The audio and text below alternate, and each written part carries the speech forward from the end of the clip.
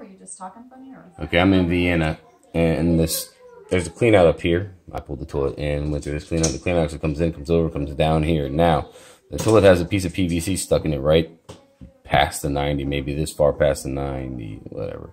And so we need to open up right around here to see which way this goes, because my camera will get stuck in the 90. It sends a signal all directions. It's most strong over here, but whatever. The pipe's about 1.5 feet, 2 feet deep right here. We're gonna have to take out this concrete. We're gonna have to move the toilet, set it to the side.